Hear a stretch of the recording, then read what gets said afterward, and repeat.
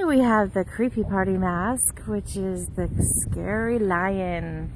And he's looking kind of scary, like he might attack. Oh no!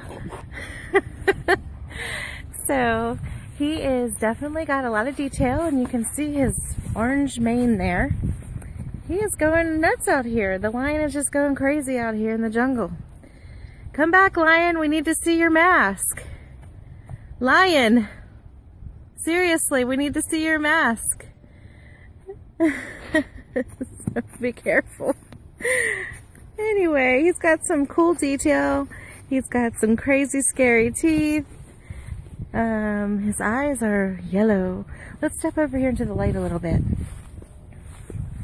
so you can see his orange mane. Very cool looking color.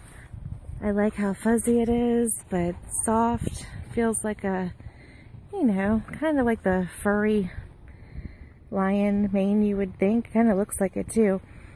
That you would see on a lion. So that's kind of neat. It's maybe a little bit more orange for a cool effect, but definitely has some detail, and you can see our model here through the mouth.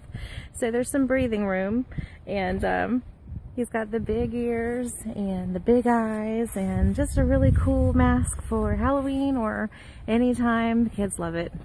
That's from CreepyParty, and it's the lion mask. Rah!